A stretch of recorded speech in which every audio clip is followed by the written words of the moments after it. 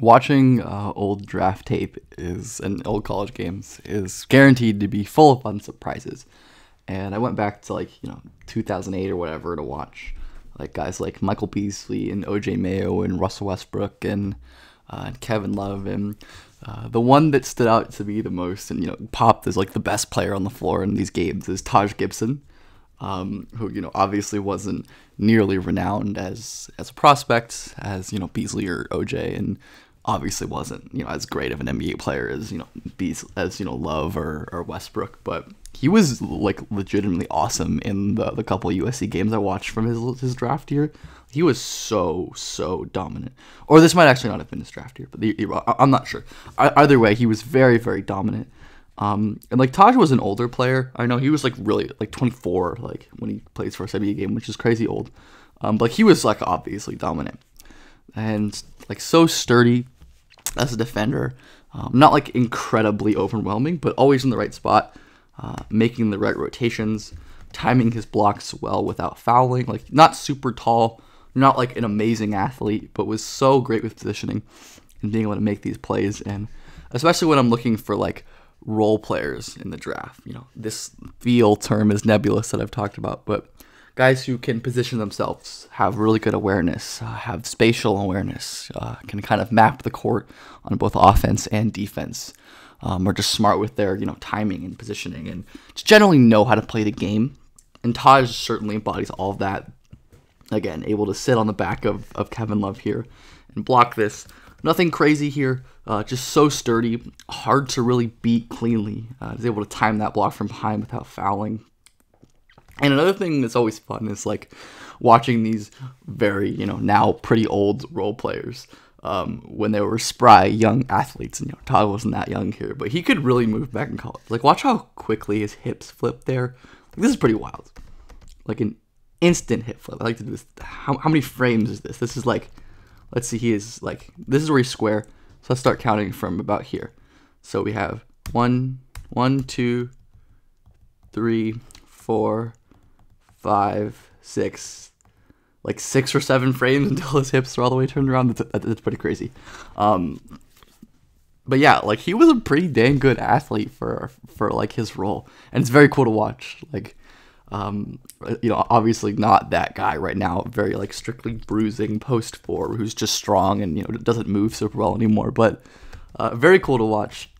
Again, just more super great positioning, not overreacting to this drive, not overhelping, not leaving his guy totally wide open, but is able to step up to stop this drive, recover to Kevin Love, and move his feet well. And again, just simple, sturdy, solid anchoring defense from Taj Gibson. And it's something you see in a lot of future NBA role players. Just guys who can be sturdy, guys who can stay on the floor, add positive value. And offensively, he was definitely that way as well. Could really score on the post. Again, like, Taj does not move like this anymore. It's pretty crazy to watch him move with such grace and fluidity for who he is now. And obviously, he was much younger here, but very cool to see. And he was like a very good post scorer. Had footwork, touch craft, could score with both hands. He's able to cook Kevin Love with a little, hezzy crossover from the mid range. And obviously, maybe people were. I haven't gone back and looked, but I could have maybe seen people being like, oh, there's some upside on the perimeter with extending out touches like this more consistently for his creation. Obviously, never materialized, but this was pretty impressive stuff. Like, for a guy of his size, being able to move and create advantages with his handle and his quickness, like you don't see that every day. It's very cool. Again, like, these poor college bigs were just food. Like, there was absolutely nothing they could do.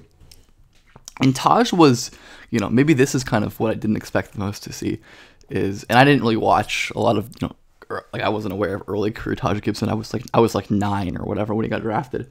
So, someone who watched him will know better, but like, he was a really good passer in college. Obviously a formidable post scorer, and defenses respected that.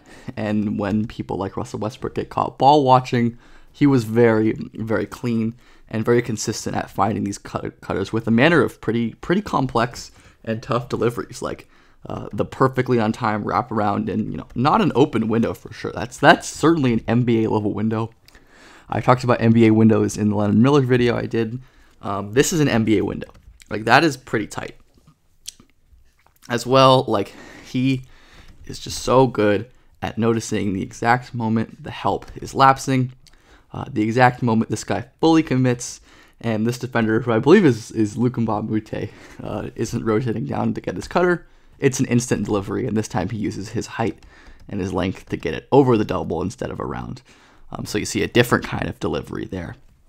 And then we have a third pass to the cut, or as well, at the time he releases this ball, it doesn't look like this or offensive players that open.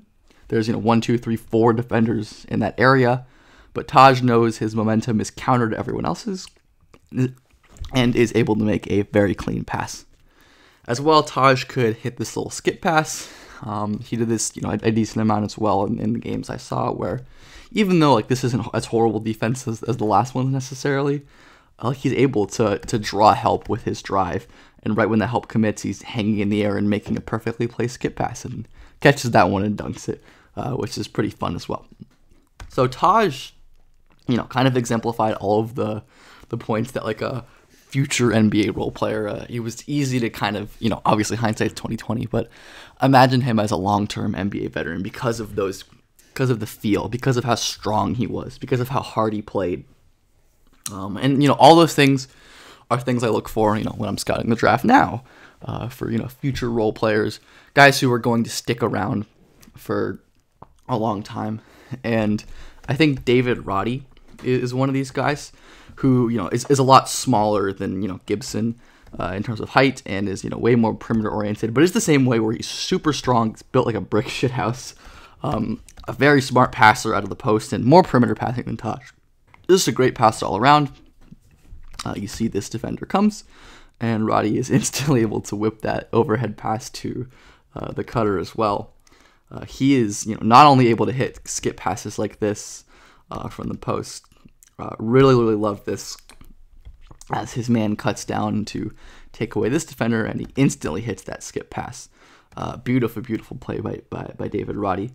But again, Roddy is a player who is super smart, can pass in a lot of different ways. He's a really good shooter as well, and is more of a wing than Gibson.